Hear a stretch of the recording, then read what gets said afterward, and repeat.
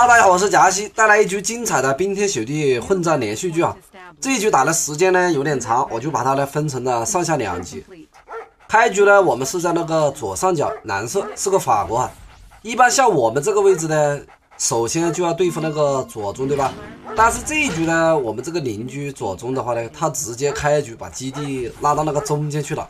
因为这个位置拉到中路的话呢，其实是非常的快哈，但是他呢拉中的话，他要面对那个小岛位置，对吧？跟他抢资源哈。你看我们把这个地图视线探开之后，这个邻居不在了，这样子我们呢捡箱子的地盘就比较大哈。好，这里有2个箱子啊，我们跑过去捡一下。这个右上角呢，我们要小心一点啊。一般像我们这个位置，主要就是左中跟那个右上。其实这个位置呢，像我们左上比较难受的，因为这个右上呢那个位置太好了。假如说对方前期的话呢，捡一些属性一下冲过来啊，我们这里真的不太好顶啊。然后造一个多功能，我们用这个小车子呢去捡箱子啊。然后跑到右上角，把这个右上呢探开。这个右上呢是个黄色，看到没有？是个苏军啊。这个家伙呢造了几个履带车，他呢往这个履带车里面装了一些那个动员兵。打这个冰天混战呢也是打了很久，很少呢遇到这种战术啊。这个右上角很明显呢就是想打一波快攻。他那个履带车带动员兵的话，其实没什么杀伤力。我们只要地保一放，看一下它里面有没有那个偷啊？你看打掉履带车，里面出来一些动员兵啊。然后对方呢，哎呦！这里面呢还装了几个大头，这家伙呢主打一个就是想把我的基地整掉，没有关系，我们放狗。这个大兵加上那个大头没什么太大作用啊。好，我们多功能继续捡箱子啊，然后放狗咬掉大头。哎呦，这个大头呢好像是整了4、5个，他这样呢也是浪费钱哈。直接咬，哎呀，这个大头血还是比较厚的，再咬掉这个大头。接下来呢，我们还是要造大炮哈，因为这个右上角前期它的经济比较好，看到没有？已经来到了3中了。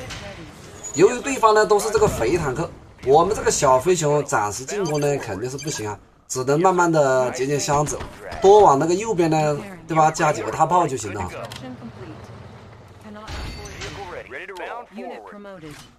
这个多功能中蜘蛛了，所以说呢，盟军的话，这个多功能呢最好是整2个，不然遇到这个蜘蛛呢就是克星哈。好，我们在这里再来一个大炮，这个大炮呢最好是连环在一起啊，这样子威力大一点。这回来了一个多功能，这个多功能呢好像是左下那个绿色的，这个绿色的这一局啊运气是相当的好，他跟我一样也是个法国。但是这家伙呢，早就有那个苏军基地啊，所以说呢，他又可以造蜘蛛啊，还可以造那个肥坦克，相当厉害哈。然后我们再来一个矿场，其实我们这个经济呢不是很好啊。你看现在都比较卡钱了，主要法国真的花钱的地方特别多。造大炮呢，你得补电厂对吧？然后呢又得造坦克，光靠大炮呢防守肯定也是不行啊。这个右上的黄色呢已经是蠢蠢欲动。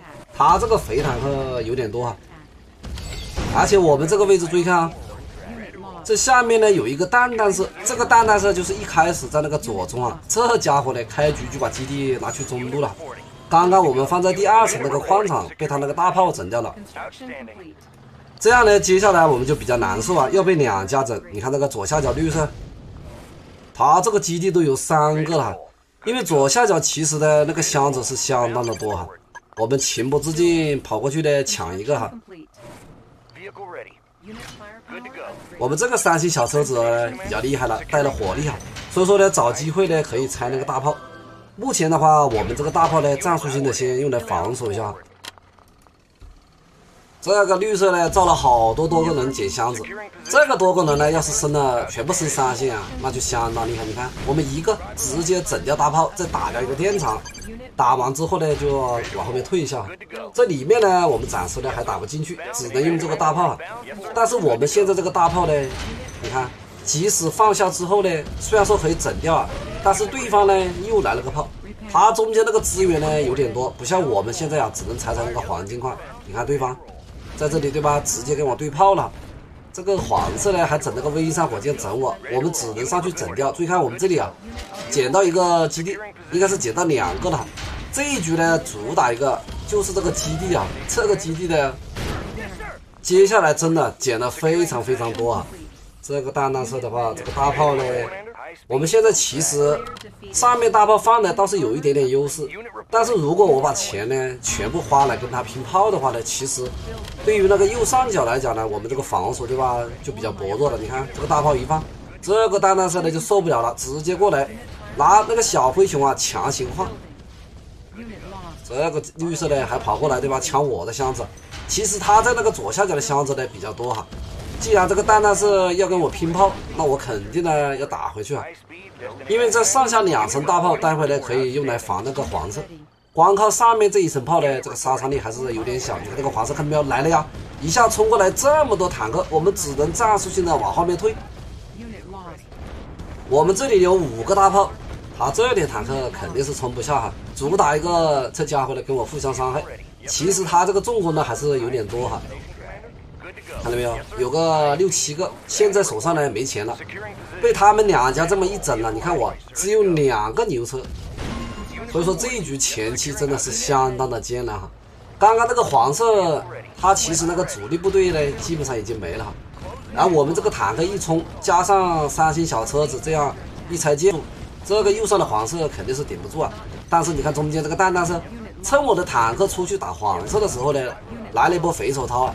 他那个小灰熊呢，把我下面那个建筑呢给拆了。他这样一拆，其实很亏啊，因为我们这里对啊大炮比较多啊。我们还是先把右上这个黄色给他带走，好，带走黄色。带走黄色之后呢，接下来我们这个捡箱子的范围就比较大了。右上对吧，左上，还有那个右中呢，我们也可以试探性的去捡捡。这个右中呢是一个橙色，这个橙色其实呢没多少坦克哈。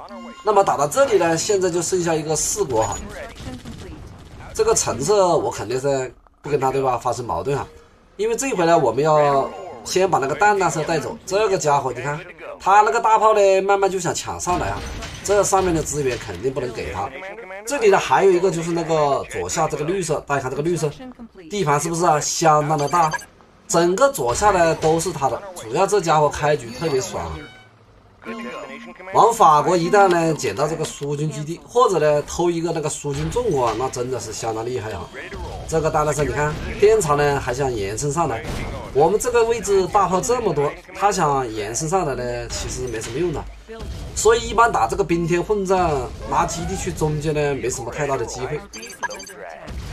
虽然说中间那个矿呢比较多，但是你捡箱子的地盘呢比较小，而且现在你看他根本没有地方去延伸，一直呢想延伸到我家里面，怎么可能？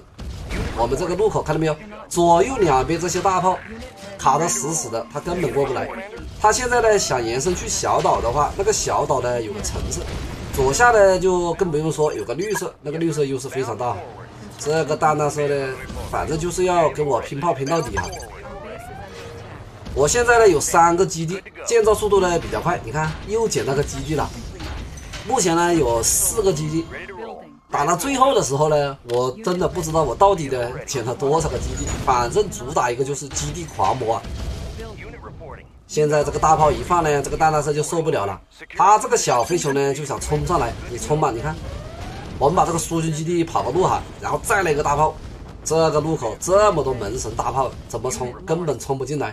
而接下来我们只需要慢慢延伸下去，这个蛋蛋色呢，它肯定就没了。其实打这个蛋蛋色呢也不用那么快啊，我也希望他呢慢一点自爆，这样子呢我们看似好像在这里不停的加大炮跟他对吧拼炮，其实呢这也是以战养战，毕竟那个左下角绿色呢他待会肯定会过来整我，我们现在呢没有太多坦克，主要这个钱呢全部花来造大炮了。你看我们这路口这个大炮将近10个哈，然后呢我们继续捡箱子，再来一个大炮，这个大炮呢就可以直接打蛋蛋色基地边上了。这家伙呢也在这里甩了个大炮啊，但是我们这里啊是一个高地炮，好扳手修一修，然后再来个2门大炮齐放的话，他在那个下面放大炮呢，他就没有用的。虽然说可以有一个建设，但是没有用，对吧？你看现在已经没大炮了，他估计呢把中间的钱已经踩得差不多了，看到没有？这个弹弹射直接受不了自爆了。那么把这个弹弹射带走之后呢，接下来就是一个三国了。这个三国左下那个绿色的优势呢是相当的大，大家看这个橙色，其实对吧？没多少坦克。我现在坦克那就更加少了。现在主打一个呢，就是在左边先布防一下，多换点大炮，然后情不自禁呢就跑到那个橙色家里面去捡个箱子。算了，这个我们上面的地盘的箱子呢其实也不少，然后继续摆大炮。一方面呢造大炮，待会呢我们也造点大头哈。你看我们这个坦克其实呢就这么一点，然后这里呢还有一些杂牌军。我们继续在这里呢摆大炮，目前手上只有6000块钱，这个钱用来造坦克呢没什么太大作用，一个坦克一个稀有坦克900，6000块钱呢也只能造个对吧6、7个坦克，没什么太大作用哈，还不如呢把这个钱用来呢造那个电厂，加上大头啊还有大炮哈。我们继续呢找箱子，看一下这个左下那个绿色的什么时候过来打我。他现在的这个架势很明显呢，就是要1打2。趁他还没有打我呢，我们继续造大炮。然后家里面刚刚我们造了很多大头啊，造一些雷电法王，待会跑到外面呢，捡到这个3星，防守起来呢也是相当厉害。看一下这些杂牌军对吧，能不能捡到3星啊？这个杂牌军待会配合那个大炮的防守也是相当厉害啊。好，这个下面呢我们也造点大炮。大家看我们这个坦克。只有这10来个小飞熊啊，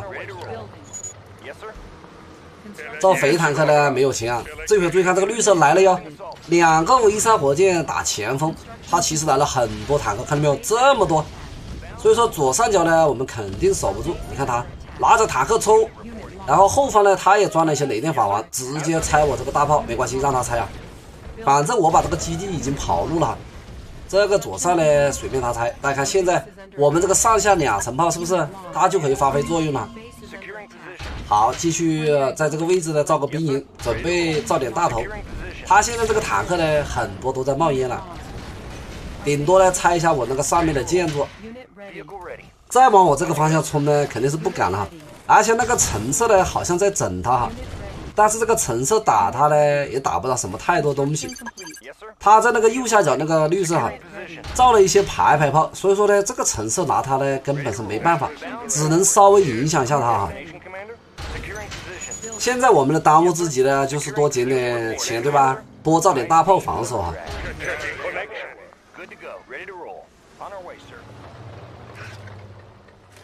好，这里要捡个升级，这个大炮呢还是有点少，我们再来一个大炮。你看这里2层对吧，这么多大炮，他那点坦克，这个绿色的坦克呢，一下想冲进来呢也没那么容易啊。所以看这里啊，咔嚓咔嚓，看到没有，2个苏军基地啊。现在我好像呢有6个基地了，这里有3个，然后右上角呢也有3个，6个基地建造速度已经相当快了。最多呢就是10个基地，10个基地造大炮呢，基本上就是那个秒造哈。现在这个绿色呢，它的坦克蠢蠢欲动，对吧？马上应该又要冲我那个左上哈。其实左上这个路口呢没那么容易冲啊，看到没有？这么多大炮，主要这个路口比较窄。大家看我们这个建造电厂兵营啊，把这个缝隙基本上呢全堵住了，这样堵住了，它一冲呢也没那么容易哈。这个绿色现在优势非常大。看一下那个右边橙色家里面是造了一些蜘蛛啊，这个橙色主要是地盘呢太小了，它只有小岛的一些建筑，加上那个右中，它现在呢也没地方可去，总不可能呢来我这里。你看我们在右上角呢也要造大炮啊，万一这个绿色把橙色带走之后呢，要从那个右边冲，所以说左右两边都要加固啊。这个绿色现在坦克已经相当多了。我们继续摆大炮，然后哪里有箱子，立马呢就扑过去啊。坦克我们就不造了，造坦克也没什么太大作用。你看到没有？这个电厂啊800，然后造一个大炮又是2000，花钱的地方真的是太多了。再一个呢，不造坦克呢还有一个好处，因为我们现在呢这个坦克真不多，就这么一些，对吧？所以说接下来呢，我们捡箱子非常大的概率还是可以继续捡到基地啊。这个基地多了呢，有一个好处，这个建造速度相当快哈。现在我们这个基地呢，看到没有，拉一个跑到这个下面，把这个路口呢守得死死的，这样子绿色它就不好冲。然后我们继续捡箱子啊，然后在这里造一个兵营，大概呢造个10来个大头啊，这样子这个路口呢就可以守住了。你看这个绿色。整了10来个雷电法王呢，还跑到左上角想来抢我的箱子，所以我们往左边准备延伸，造一些大炮哈。好，右边我们也造大炮。右上角呢，待会我们也可以造那个上下炮哈。现在有点卡钳，我们赶快去捡箱子。中间你看，我们还可以过来一些蜘蛛啊。这个时候，这个橙色呢已经是有点受不了了，因为那个绿色呢，它那个大炮慢慢压制过去了，所以说橙色拉着牛车呢扛伤害，准备拿他的坦克过去呢拆那个建筑啊。虽然说可以拆1、2个大炮，但是拆完之后呢，他就没坦克了。一旦没坦克，这个绿色一冲过去，这个橙色对吧，肯定是顶不住了。所以说呢，接下来呢，我们准备去进攻哈，但是进攻呢用坦克肯定是不行。注意看，我们又捡到个基地了。这个基地一捡的话，我好像呢有7个基地了。这个7个基地建造速度已经非常快了哈。我们呢就准备从那个左中啊，慢慢看到没有，延伸大炮过去啊，用大炮呢慢慢的把这个绿色的地盘呢给它缩小。然后右上角我们还是要继续的造这个大炮啊，防止这个绿色把橙色带走之后呢，冷不丁的就冲我这个右上。这个右上如果比较空虚啊，一下呢就会被冲没哈。你看这个大炮是不是慢慢过去了？那么由于时间关系啊，上半集呢就先到这，下半集呢稍后发出来。好，这期视频呢就到这，我们下期再见，拜拜。